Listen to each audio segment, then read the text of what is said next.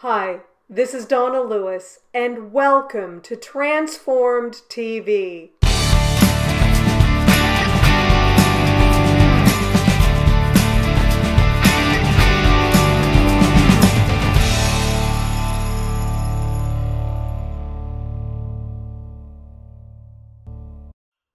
We're going to bust 3 myths surrounding forgiveness.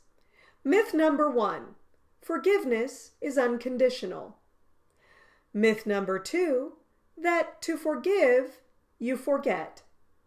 And myth number 3, to let go of bitterness, you have to let go of boundaries. Please hang up and try again. Acts 3:19 reads, "Repent and return, so that your sins may be wiped out, and times of refreshing may come." 1 John 1:9 reads, "If we confess our sin, he is faithful to forgive our sin." We clearly see from these two passages that to receive the forgiveness Christ prepared for us when he died on the cross, we must first repent and confess that sin. We must acknowledge and agree with God that we have transgressed his righteousness. We have transgressed his highest ideal for us, which is to love our neighbor as ourselves and walk humbly with our God. If we do not acknowledge our sin before him, the truth is not in us, according to 1 John 1:10. In these two scriptures, we clearly see that forgiveness from God is indeed conditional.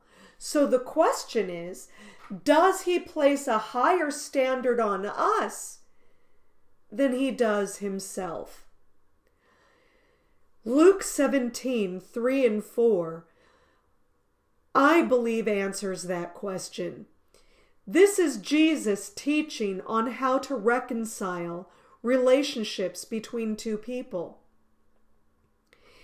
If your brother sins, rebuke him. If he repents, forgive him.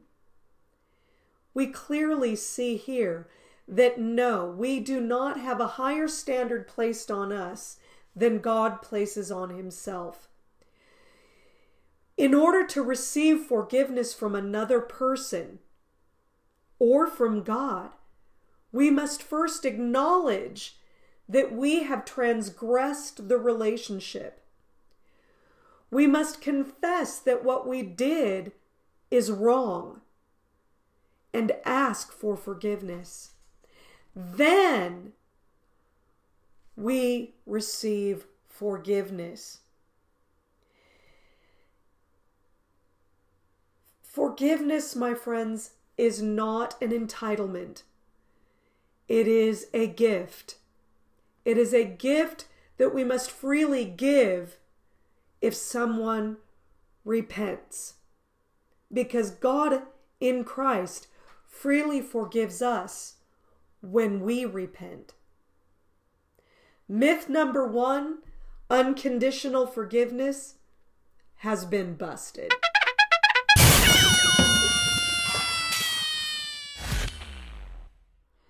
Myth number 2, to forgive is to forget. Well, first and foremost, we're human beings. It is impossible to forget.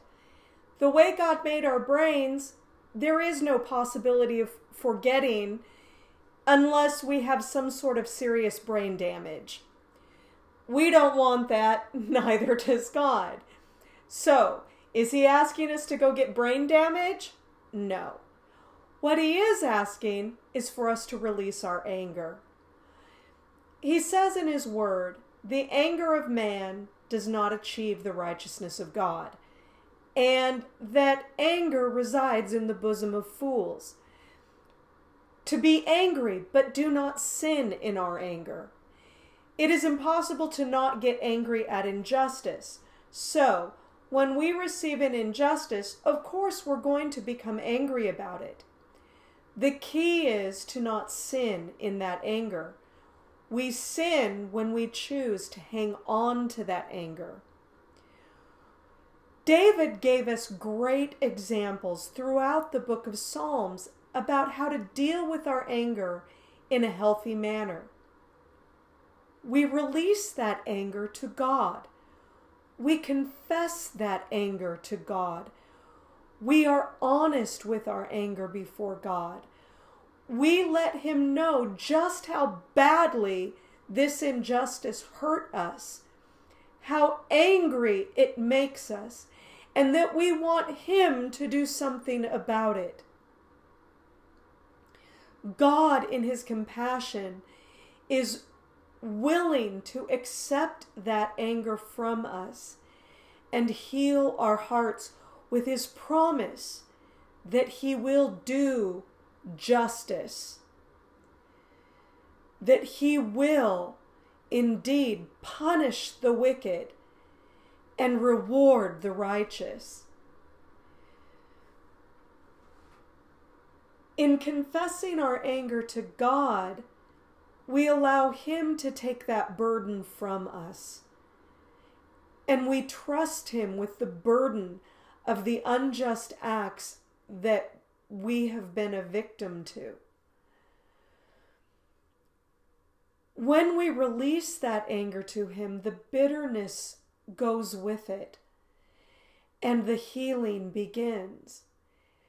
It also prepares our heart so that if the person who hurt us does indeed repent, we're ready to forgive them.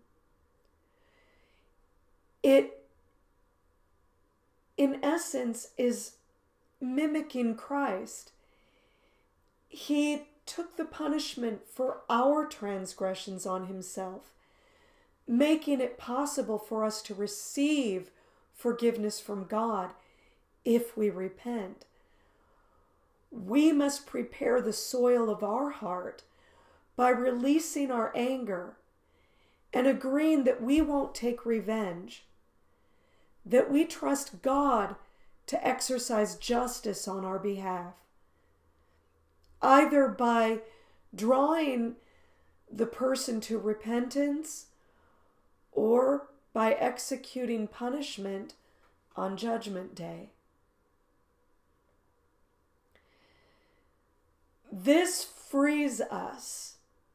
This brings freedom and healing to us. No, it is not possible, apart from brain damage, to forget sins done against us. And the more traumatic the injury, the deeper the imprint on our memory.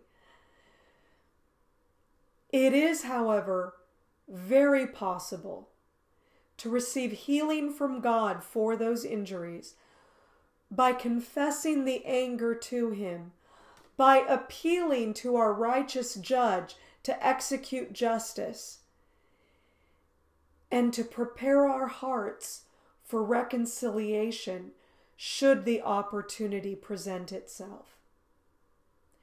Myth number 2, to forgive means to forget, has been busted.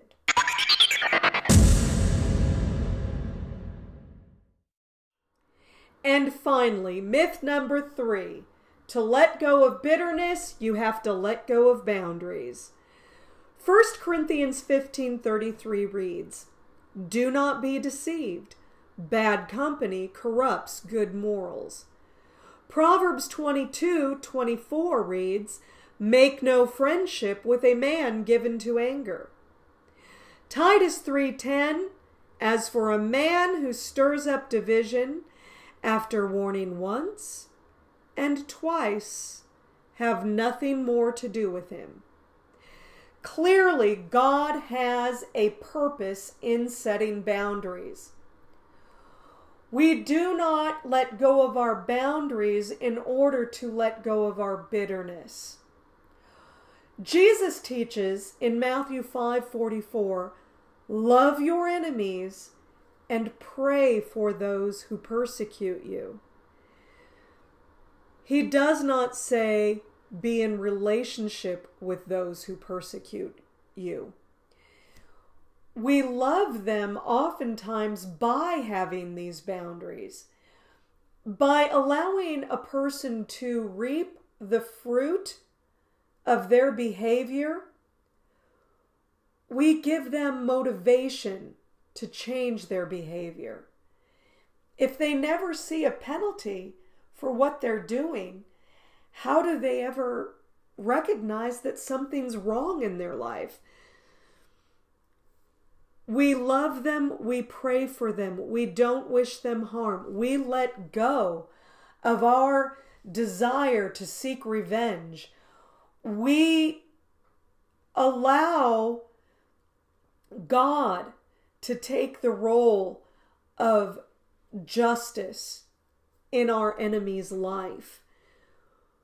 But that does not mean we reconcile the relationship or let go of all of our boundaries. Myth number 3, letting go of bitterness means letting go of boundaries, has been busted. And that's it for this week on Transform TV.